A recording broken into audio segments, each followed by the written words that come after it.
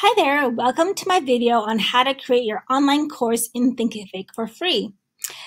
If you are not ready to launch your online course, the free plan on Thinkific is great to get started. You can use your free course as an opt-in to build an audience, to warm up your audience, and to use it as a lead generation for more products and courses that you can sell on Thinkific later on. So this tutorial will walk you through step-by-step on how do you create your course.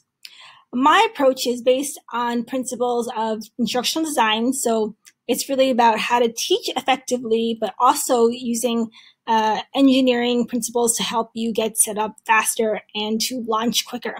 So let's get started. So the first step I'm going to do is click on New Course. And so for the first mini course, you can choose from a mini course, a flagship course, a pre-sale course, and or a blank course. Now, if you are looking to create a free course as an opt-in, I would just use the option of a mini course. I can make another video later on the other options, but for the purposes of this video, I will choose to select the mini course options. So I will say, launch your online course in 4 weeks. So I've created the course. And now just some notes about how this is already set up. Thinkific has already included some draft lessons to sort of give you a template of how to build a mini course. I am going to use this template and build upon it. For me, as an instructional designer, I believe that creating a great course on Thinkific, and especially a free course on Thinkific, really has to have value. As we all know, a course is more than a video. And in this course, I want to talk about the importance of setting up clear course outcomes, clear module, lesson, or chapter outcomes, clear handouts and worksheets, also including quizzes, and also leaving an option for students to leave you a review so that you can use that as social proof to launch other products and courses later on. So if you are watching this video, I'm on the free plan in Thinkific. It looks a little different than most because I'm on a demo plan, but the same principles apply here. So as you see, there are instructions already on how to use the mini course template. If I were to change this and say, welcome to launch your online course. And so there's all these instructions about how to use this template. But for the sake of this video, I'm not going to really follow this too much because I want to help you build a course quickly and effectively, because I think all the templates are great, but sometimes it can be really overwhelming. So instead, I'll just make some notes here about welcome to launch your online course. And so this is just a draft right now, but if I wanted to, I can make this a free lesson. And in this free lesson, I can insert a video. So I have some sample videos, and I can set it down to autoplay if I wanted to, but I'm not going to for this purpose because I just want to show you how you can include a video. So I'm just going to insert the video and then save it. And so that's just my welcome video. And then I want to just change the title and say, I launch your online course in 4 weeks. Because that's what I wanted to teach in this course, how you can build a course and launch it from scratch in 4 weeks. So let's continue. So here I want to then include, they suggested a message from your instructor. And I totally agree with this. I think this is a great way to be personalized and to get to know your students, get to know your audience. And this is a great way for people to get to know you and to see who you are and how you teach. And so I don't have a lot of great videos, but I'm just going to pick some as a sample so that people can choose and watch a video. And then Thinkific has this great sample of sort of the platform. And this is a great video to include in your mini course, because you want to help students who don't know how to use Thinkific and who may be new to technology, how to navigate this platform. And so I would sort of rename it because it's a little bit unclear about how to use this course. And maybe I would just say overview of the Thinkific platform. This is a little bit more specific, and it helps my students see that this video is all about how to navigate all these different tabs and where to find components of the lessons. And so I'll continue on, and where this, before we begin, and this is sort of like what they call a survey. And so I'll just change this title and say survey to get to know you. I can spell. Okay. Okay, so I can save that here. And then they say, let's get started. And I am going to just make it a little bit different and say week 1 so that people can see where we're going from week 1 to week 4. I really kind of wanted to use this idea of being very clear and logical flow so that my students can see that this is where we're going to be in week 1, and this is how we'll get to week 4. Because if they're going to spend their time on a mini course, I really want to show them the value and solid content that I will be providing in this lessons and in this course. So the idea behind week 1 is to say week 1, we're just kind of getting started. And here, the same idea, you can always change this and add a video.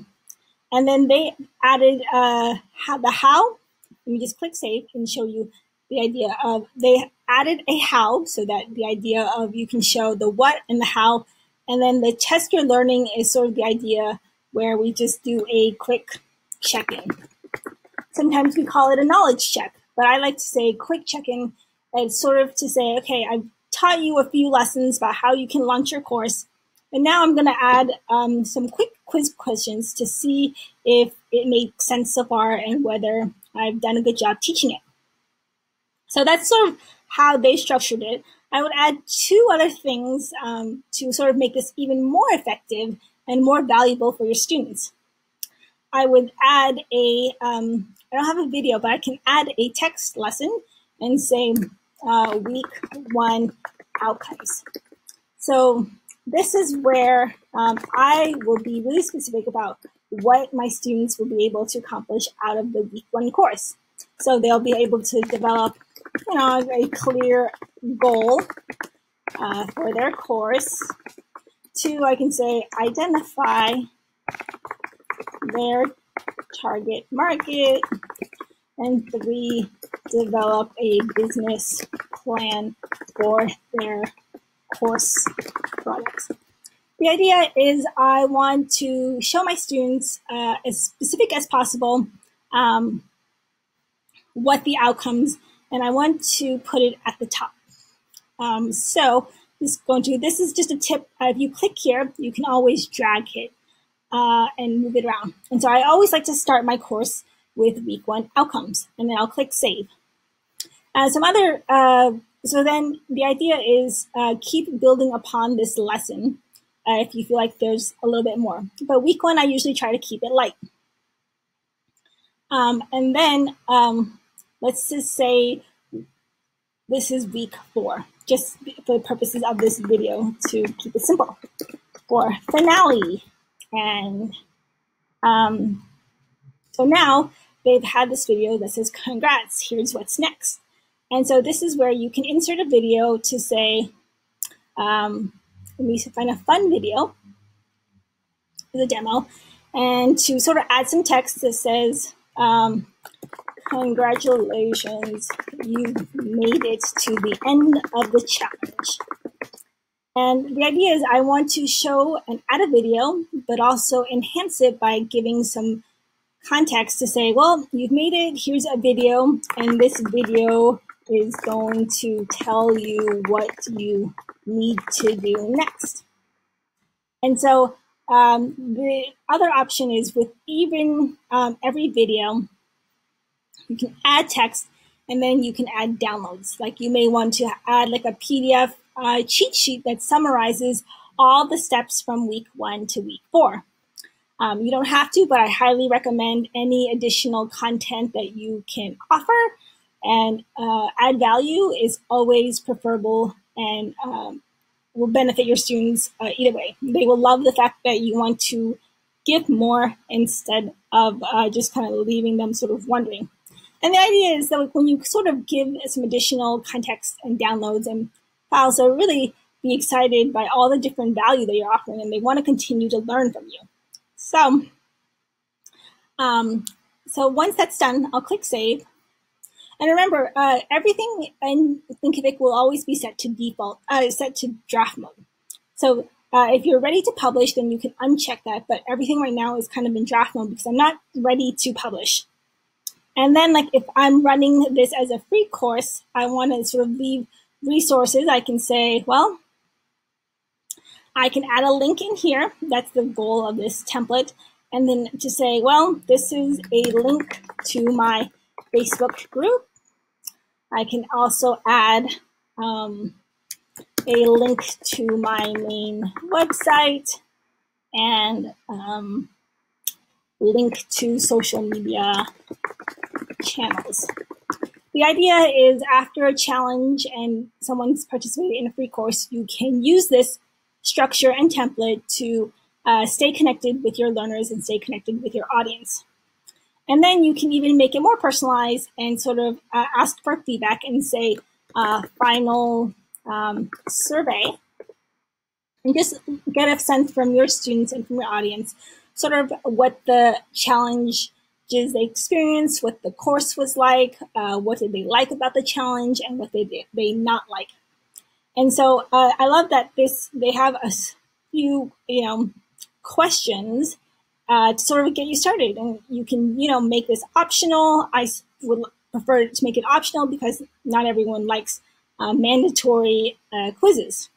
And so one of the example questions that they've included that includes, after taking this course, I will be able to X. So, and then you can ask, is the above statement still true now that you've completed this course? And the answer can be, yes, I achieved my desired outcome, or no, but I'm happy with my outcome in this course anyways. If you want some other suggestions, I would also, if you don't like that, I would insert another line. Let me insert another. That's not a good way to insert. Let's see. So there, I can insert another line and say, did the course help prepare you to launch an online course? And then instead of that one, we can do, yes, I felt more than prepared. I didn't spell it right, but I'll add there. Or the option of, no, I didn't feel prepared and not sure what my objective was. So the idea is you can use these questions as guiding statements, but you can also take it a step further and modify them to make it a little bit simpler. I always think the simpler that you can get for surveys, the better it is, because people are busy and they don't want to spend a lot of time, and they want to be able to read a survey question and be able to answer it without too much time thinking about it. So that's one way that you can modify that quiz question. And then you can even think about, adding more questions. So they've added 4 questions, but let's just say you want to add more questions. Okay, so now this question here is question 5. I would say generally 4 to 5 questions is a great sort of final survey because, just the idea people can get to sort of go through and pick their answers. So I want to make these simple multiple choice questions earlier, but then in the end leave room for sort of more free flowing thoughts. So I would like to say, what is the biggest lesson you learned about launching an online course in 4 weeks? I'll just add the A here for learned. And I can make this optional, but I would like to normally in this case make this not optional, because I think this is the most valuable feedback that I can gain. And this is the most valuable feedback you can use in any online course sales funnel. And it's really the testimonials and the social proof that really makes a difference. So this is just sort of a free text question. And so I'm going to save it. And so now my survey is saved, and I can see what the other ones here. Question 4. How likely are you, so the idea is, take a look at some of these questions. I think this one is a great one. This is also more of like a free flowing, this is more of a rating question. And so people can rate you from 1 to 5, or actually 1 to 6, 1 to 10, which is good because I think you want a combination of quantitative numbers and qualitative feedback as social proof in your course. So I hope this was a great video to help you build a free course, free online course in Thinkific. I wanted to leave you with, if you have any questions or comments, feel free to leave them in the comment section. I'll try to answer them to the best of my ability.